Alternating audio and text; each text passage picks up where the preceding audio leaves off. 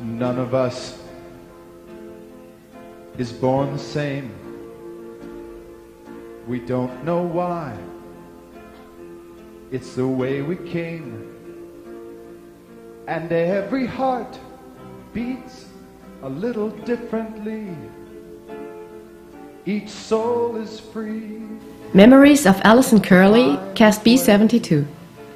In general, I remember how thrilling it was to be in the Olympic Village, amidst the athletes and trading pins with the athletes, and how we had free access to Olympic posters. I remember one Romanian athlete was very taken with one of the young women in our cast, and he wanted to trade her for a cow. There are many roads beneath the sky. Memories of Lisa Miller-Bragg, Cast B72. When the athletes arrived for the first show, they were pretty quiet. I don't know how they were convinced to come, why they were there, but they were very subdued. I know I was feeling very emotional. I kept telling myself, "Don't you dare cry, Lisa." But it seemed to me that the show got off to a rocky start. The audience was there, but not really there.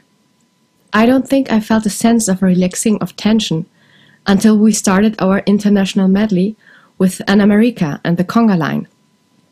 We went out into the audience and, in some cases, literally pulled them out of their seats.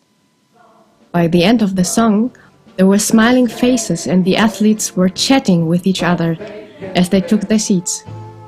After that, things went smoothly. People responded to the songs more. I don't think I can adequately describe the emotion running through the auditorium as we sang Roads at the end. Someday, where the roads come together, not the way